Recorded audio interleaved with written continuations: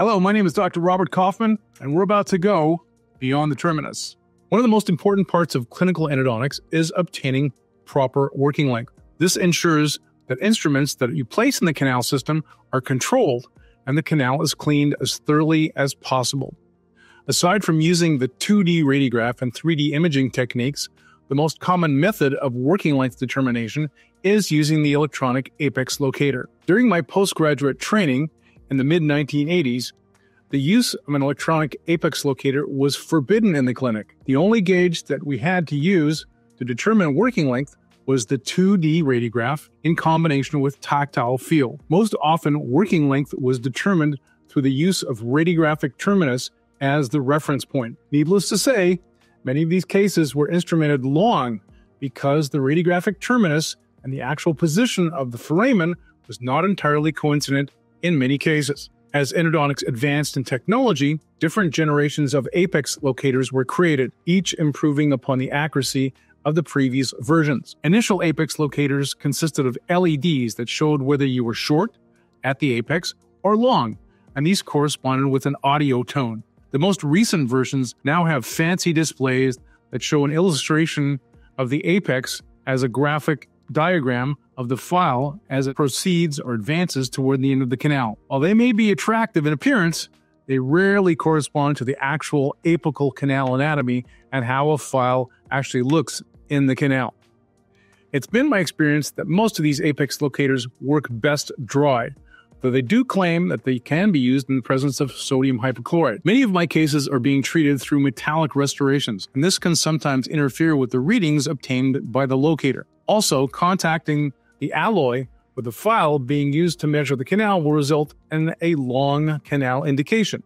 It's basically shorted out. This is especially true with more constricted conservative accesses that are now being advocated. I prefer the fork attachment rather than the spring-loaded clip when attaching it to a file. It's quicker, but it does require good, solid, consistent contact with the metallic portion of the file in order to obtain good signal and proper working length reading. It also allows me to obtain separate, quick working lengths when multiple files are placed in the tooth at the same time. CBCT imaging has also revolutionized the ability to more accurately determine the working length. The nature of CBCT imaging means that there's no distortions, as they are in 2D imaging.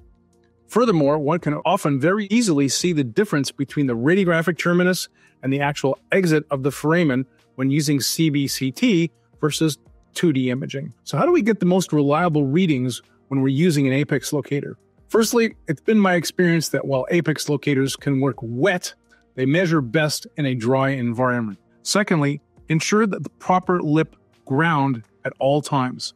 Make sure the ground is securely placed in the patient's mouth. Check for open leads. In other words, check for conductivity. These leads frequently have to be replaced in my office.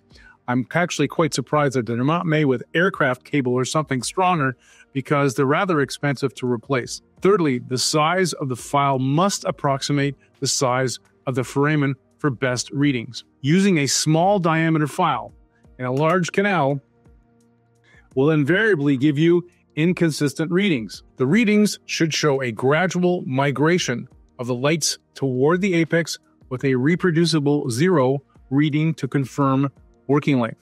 Look for a transition as you move the file into position. A slow increase in the beeps.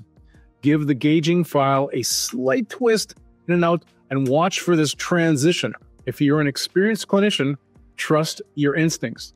If a working length doesn't seem right, it most likely is not.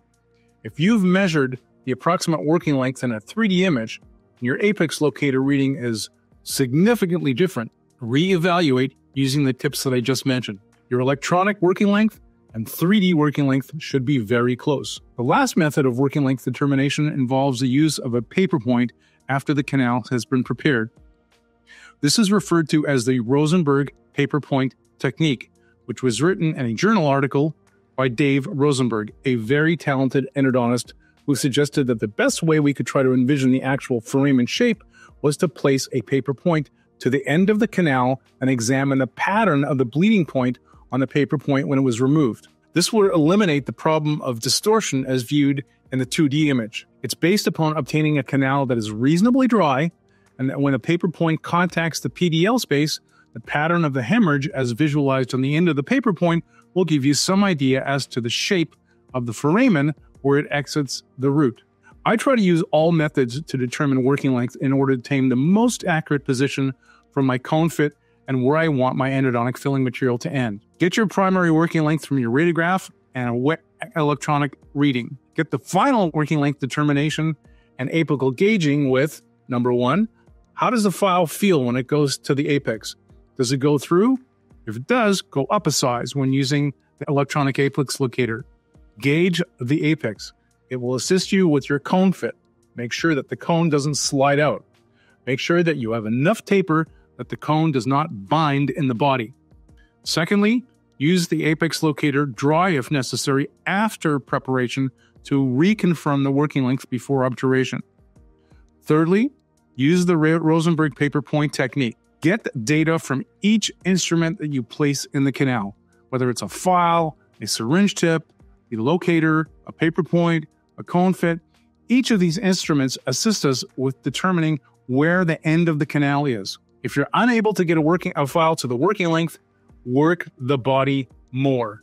Never force a file. That's a recipe for perforation. I hope these tips will help you with determining working length in your cases and getting a better result overall. Remember, when we do the right thing, both of us get better, patients and clinicians. Please remember to subscribe. Check in frequently for new material. Tell your colleagues and friends. Don't forget to like. I thank you again for joining me. I hope you can do that again soon when we go on another trip beyond the terminus. See you then.